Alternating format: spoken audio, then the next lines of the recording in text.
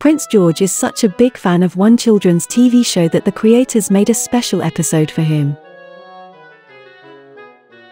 A few years ago, the young prince's parents, the Duke and Duchess of Cambridge, revealed George was a big fan of the hit children's TV show Fireman Sam.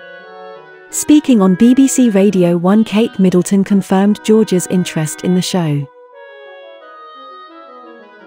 She said, "Fireman Sam has taken an awful lot of interest."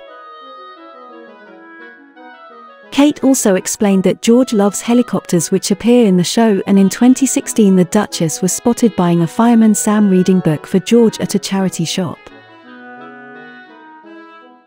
It appears the show's creators were pleased about their young royal fan.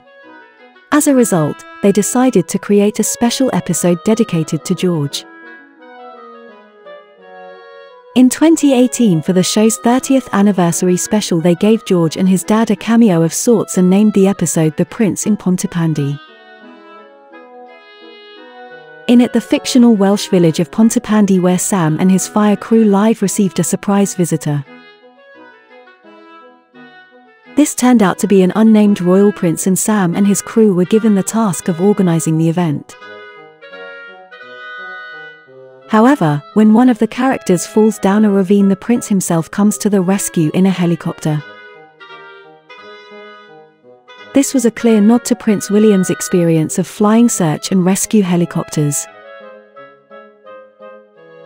After the prince's heroics, he receives a toy helicopter, a clear tribute to George.